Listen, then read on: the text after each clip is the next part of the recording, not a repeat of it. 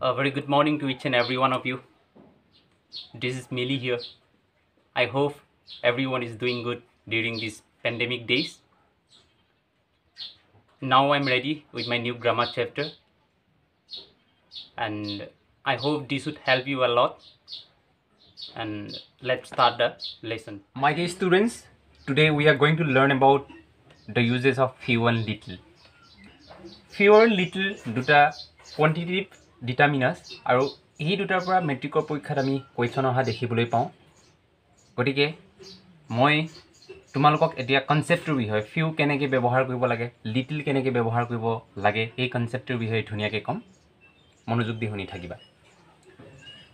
আমাৰ প্ৰথম পইণ্টটো হৈছে ফিউৱে সংখ্যা বুজায়। ইয়াক কাউণ্টেবল নাউনৰ আগত ব্যৱহাৰ কৰা হয়। ইয়াৰ অৰ্থটোনো কি মই সৰ্বপ্ৰথমে আপোনালোকক জনাম। এতিয়া চাওক ফিউ আৰু লিটল দুইটাৰ অৰ্থ অসমীয়া অৰ্থ হৈছে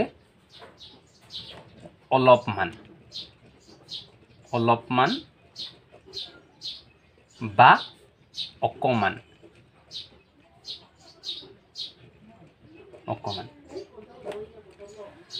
গতিকে what I am trying two চে ইজ ডেট ফিউ মানে অলপমান অকমান, লিটল মানে অলপমান অকমান, কিন্তু দুইটা ইণ্টাৰচেঞ্জেবল নহয় যে আমি ভাবোঁ মন গ'ল ফিউ ব্যৱহাৰ কৰিম, মন গ'ল লিটল ব্যৱহাৰ কৰিম, তেনেকৈ আমি ব্যৱহাৰ কৰিব নোৱাৰোঁ। দুইটাকে ব্যৱহাৰ কৰাৰ দিশ বেলেগ আছে, সেইকাৰণে আমি শিকিব লাগিব। এতিয়া মই ফাৰ্ষ্ট পইণ্টটো কৈছিলোঁ ফিউৱে সংখ্যা বুজায় আৰু ইয়াক কাউণ্টেবল নাউনৰ আগত ব্যৱহাৰ কৰা হয়। এই কথাটো এতিয়া মই ক'ম। ইয়াত এটা উদাহৰণ মই লৈছোঁ, আই হেভ ফিউ মেংগ'জ।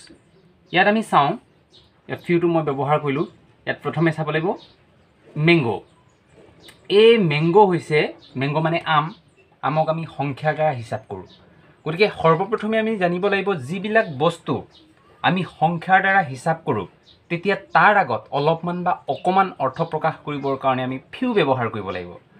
লগতে কি হ'ব লাগিব এই নাউনটো? লগতে হ'ব লাগিব কাউণ্টেবল নাউন। কাউণ্টেবল নাউন মানে হিচাপ কৰিব পৰা। যিবিলাক বস্তু আমি হিচাপ কৰিব পাৰোঁ সেইবিলাক বস্তুক আমি কাউণ্টেবল নাউন বুলি কওঁ। গতিকে ফাৰ্ষ্ট পইণ্টটো আছিলে, আকৌ এবাৰ কৈছোঁ, পুনৰবাৰ আপোনালোকক কৈছোঁ, যদি ফিউৰ অৰ্থ হৈছে অলপমান বা অকণমান, আৰু অলপমান বা অকণমান বুজাবলৈ যিবিলাক বস্তু আমি সংখ্যাৰে হিচাপ কৰোঁ আৰু যিবিলাক বস্তু হিচাপ কৰিব পাৰোঁ, আমি যিবিলাক বস্তুক আমি হিচাপ কৰিব পাৰোঁ সেইবিলাকৰ আগত ফিউ ব্যৱহাৰ কৰা হয়। গতিকে বুজি পালে ফিউ আমি কিহৰ আগত ব্যৱহাৰ কৰিব লাগিব। গতিকে এতিয়া ফিউৰ তিনিটা ভাগ আছে, few, O few, the few. তিনিটাৰে ব্যৱহাৰ বেলেগ বেলেগ, আৰু সেইকাৰণে আমি ভালকৈ বুজি পাব লাগিব। ফিউ প্ৰথমটোত ইয়াত ফিউ আছে, আই হেভ ফিউ ফ'ৰ্ছ। ফ'ৰ্ছ মানে শত্ৰু, মোৰ কেইজনমান শত্ৰু আছে। ইয়াত ধৰোঁ ফিউ, এই ফিউৰ অৰ্থটোনো কেনেকুৱাকৈ প্ৰকাশ কৰিছে বা ইয়াৰ অৰ্থটো কি হ'ব পাৰে। ইয়াত আমি ফিউক নেগেটিভ চেন্সত ব্যৱহাৰ কৰিছোঁ। নেগেটিভ চেন্স মানে কি মই আপোনালোকক কৈ আছোঁ, negative sense. I have few force বুলি ক'লে মোৰ শত্ৰু নাই বুলিয়েই ক'ব পাৰি, নাই বুলিয়েই ক'ব পাৰি। ফিউটো যেতিয়া থাকে তেতিয়া নাই বুলিয়েই ক'ব পাৰি। কথাটো বুজি পাইছে? গতিকে ফিউ এই ৱৰ্ডটো আমি নেগেটিভ চেন্সত ব্যৱহাৰ কৰোঁ।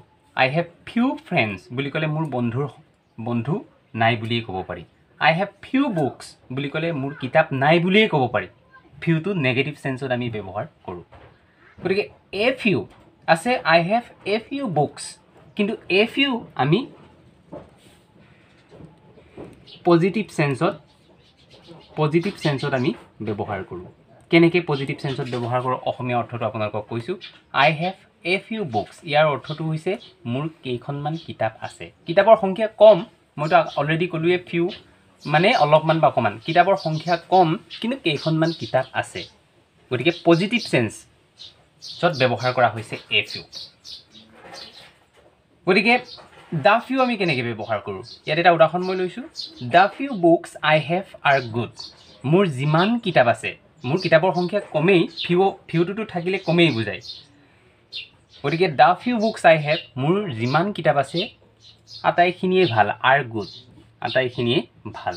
গতিকে কিতাপৰ সংখ্যা যদিও কম, আটাইখিনি গোটেইখিনি কিতাপৰ কথা কোৱা হৈছে, নিৰ্দিষ্টকৈ যিমান সংখ্যা আছে গোটেই সংখ্যা নিৰ্দিষ্টকৈ কৈছে। গতিকে তেতিয়া আমি দ্য ফিউ ব্যৱহাৰ কৰোঁ। আকৌ এবাৰ পুনৰবাৰ আপোনালোকক কৈছোঁ, ফিউ কোৱান্টিটিভ ডিটাৰমিনাৰ, যিবিলাক বস্তুক আমি সংখ্যাৰ দ্বাৰা হিচাপ কৰোঁ তাৰ আগত আমি ফিউ ব্যৱহাৰ কৰোঁ আৰু বস্তুটো কাউণ্টেবল নাউন হ'ব লাগিব, হিচাপ কৰিব পৰা নাউন হ'ব লাগিব। আৰু ফিউ তিনিটা ভাগ আছে, few, a few, da few. ফিউটো আমি ব্যৱহাৰ কৰোঁ ইংৰাজী চেণ্টেন্সত নেগেটিভ চেঞ্চ বুজাবৰ কাৰণে, প্ৰায় নাইকিয়াই বুজায়। এ ফিউ আমি ব্যৱহাৰ কৰোঁ পজিটিভ চেঞ্চত, কেইখনমান কমকৈ আছে, কেইখনমান থকা বুজায় পজিটিভ চেঞ্চত। আৰু দা ফিউ এই বুজায় যিমানখিনি, গোটেইখিনি সংখ্যা বুজায়। গতিকে আশা কৰোঁ আপোনালোকে ফিউ ব্যৱহাৰৰ বিষয়ে গম পালে। এতিয়া আমি লিটলৰ বিষয়ে শিকিম। ইয়াত লিখা আছে 2 নম্বৰ পইণ্টটো, লিটলে পৰিমাণ বুজায়। ইয়াক আনকাউণ্টেবল নাউনৰ আগত ব্যৱহাৰ কৰা হয়। ইয়াৰ অৰ্থটো হ'ল, মই এটা উদাহৰণ ইয়াত লৈ থৈছোঁ। উদাহৰণটো হৈছে there is little sugar in the glass. Little sugar, গতিকে মই কি ক'ব বিচাৰিছোঁ আপোনালোকক কৈ আছোঁ। যিবিলাক বস্তু আমি পৰিমাণেৰে হিচাপ কৰোঁ, আই মিন কোৱান্টিটি, গতিকে লিটলে কোৱান্টিটি বা পৰিমাণ বুজায়। যিবিলাক বস্তু আমি পৰিমাণেৰে হিচাপ কৰোঁ তাৰ আগত আমি লিটিল ব্যৱহাৰ কৰিব লাগিব। আকৌ নাপাহৰিব, লিটিল বা ফিউ দুইটাৰে অৰ্থ অকণমান, অলপমান হয়। গতিকে লিটিল আমি ব্যৱহাৰ কৰোঁ যিবিলাক বস্তু পৰিমাণেৰে আমি হিচাপ কৰোঁ, আৰু লিটিলক ব্যৱহাৰ কৰা হয় যিবিলাক নাউন আমি হিচাপ কৰিব নোৱাৰোঁ। ফৰ এক্সাম্পল চুগাৰ, চুগাৰ বুলি কওঁতে চেনি জানো আমি হিচাপ কৰিব পাৰোঁ? নিশ্চয় নোৱাৰোঁ। গতিকে তাৰ আগত আমি লিটিল ব্যৱহাৰ কৰোঁ। গতিকে আপোনালোকে বুজি পাইছে যে লিটিলে পৰিমাণ বুজায়, লিটিল ডিনট কোৱান্টিটি, আৰু ইয়াক ব্যৱহাৰ কৰা হয় it is use before uncountable noun. গতিকে আপোনালোকে এই পইণ্টটো বুজি পাইছে। কিন্তু লিটিল আৰু ফিউৰ নিচিনাকৈ লিটিলৰো তিনিটা ভাগ আছে, little, a little, the little. গতিকে আগৰ ফিউৰ দৰে লিটিলে প্ৰায় নাইকিয়াই বুজায়, মানে নেগেটিভ চেঞ্চত ব্যৱহাৰ কৰা হয়, নেগেটিভ চেঞ্চ। ধৰক there is little water in the পট। পাত্ৰটোত অলপ পানী আছে। অলপ পানী মানে কি, ইয়াত পানী নাইকিয়াৰ কথাই কোৱা হৈছে। ইয়াত নেগেটিভ চেঞ্চত ব্যৱহাৰ কৰা হৈছে, লিটিল নাইকিয়াই বুজাইছে। গতিকে যদি আমি কওঁ a little, there is a little water in the পট, এ লিটিলটো যেতিয়া ব্যৱহাৰ কৰোঁ তেতিয়া পজিটিভ চেঞ্চত ব্যৱহাৰ কৰা হয়। অলপ পানী আছে, কমকৈ আছে কিন্তু অলপ আছে, পজিটিভ চেঞ্চত ব্যৱহাৰ কৰা হৈছে। তাৰপিছত দ্য লিটিলৰ যদি কথা আমি কওঁ, give the little water in the pot to the man. ইয়াত যিমান পানী আছে, পাত্ৰটোত যিমান পানী আছে মানুহজনক দিবলৈ কৈছে। গতিকে যিমান পানী আছে, গতিকে গোটেই পৰিমাণটোৰ কথা কৈছে, নিৰ্দিষ্টকৈ কৈছে দ্য লিটিলে। গতিকে সেই কথাখিনি বহুত প্ৰয়োজন। আমাৰ ফিউ আৰু লিটিলৰ মাজত এটাই ডিফাৰেঞ্চ, সেইটো হৈছে যিবিলাক আমি সংখ্যাৰ দ্বাৰা হিচাপ কৰোঁ সেইবিলাকৰ ক্ষেত্ৰত আমি ফিউ ব্যৱহাৰ কৰিব লাগিব, আৰু যিবিলাক পৰিমাণৰ দ্বাৰা হিচাপ কৰোঁ সেইবিলাকৰ ক্ষেত্ৰত আমি লিটিল ব্যৱহাৰ কৰিব লাগিব। গতিকে আশা কৰোঁ 2 নম্বৰ পইণ্টটো আপোনালোকে বুজি পাইছে। এতিয়া আমি মেট্ৰিকৰ পৰীক্ষাত কেনেকৈ কুৱেশ্যন আহে, অলপ ক্ৰিটিকেলি কুৱেশ্যন আহে, সেই বিষয়ে মই হাইলাইট কৰিব বিচাৰিছোঁ। আৰু মই ইয়াত 5টা পইণ্ট লৈছোঁ, 1 2 3 4 5। এই 5টা পইণ্ট যদি আপোনালোকে ভালকৈ বুজি পায় তেতিয়া বাদ বাকী যিমান আহে সেইখিনি নিজেই কৰিব পৰা হ'ব। চেণ্টেন্সটো আমি বুজি পাব লাগিব, ফিউ বহিবনে লিটিল বহিব আমি ভালকৈ বুজি পাব লাগিব। এতিয়া প্ৰথমটো আমি চাওঁ, আ principal is a man of dash words. Principal, এখন বিদ্যালয়ৰ এজন প্ৰিন্সিপাল, তেওঁলোক গহীন, তেওঁলোকে কম কথা কয়, কাৰণ তেওঁ প্ৰিন্সিপাল। গতিকে ইয়াত এই অৰ্থটো, এই চেণ্টেন্সটোৰ অৰ্থটো, গতিকে আমি শুদ্ধকৈ ব্যৱহাৰ কৰিবৰ কাৰণে ইয়াত কি ডিটাৰমিনাৰ ইউজ কৰিব লাগিব? ফিউ। এতিয়া চাওক এ ফিউ। এতিয়া আকৌ চাওক, আ principal is a man of few words. আমাৰ প্ৰিন্সিপাল কেনেকুৱা ধৰণৰ মানুহ? কথা নকয় বুলিয়েই ক'ব পাৰি। ফিউ, মই অলৰেডি আপোনালোকক ক'লোৱেই যে ফিউটো নেগেটিভ চেঞ্চত ইউজ কৰা হয়। আমাৰ বিদ্যালয়, আমাৰ কলেজৰ, আমাৰ বিদ্যালয়ৰ হেডমাষ্টাৰেই হওক বা প্ৰিন্সিপালেই হওক কথা নকয় বুলিয়েই ক'ব পাৰি। গতিকে ফিউ শব্দটো ইয়াত ব্যৱহাৰ কৰিছোঁ। 2 নম্বৰ পইণ্টলৈ আহিছোঁ, এ busy person has dash time to west. যিহেতু মানুহজন বিজি বুলি কৈছে, ব্যস্ত মানুহজনৰ সময় অপচয় কৰিবলৈ সময় নাই বুলিয়েই ক'ব পাৰি। গতিকে কি আমি ব্যৱহাৰ কৰিব লাগিব ইয়াত? Little, little time to west, হয়নে? এ busy person has little time to west.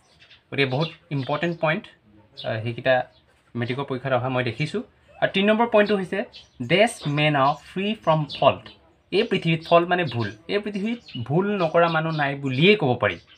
গতিকে মেনটো আমি সংখ্যাৰে হিচাপ কৰিব পাৰোঁ। গতিকে আমি ইয়াত ফিউ ব্যৱহাৰ কৰিব লাগিব, FEW, few. Few man R free from fault. Few man বুলি ক'লে নাই বুলিয়ে, মানুহৰ সংখ্যা নাই বুলিয়েই ক'ব পাৰি। কিহৰ পৰা?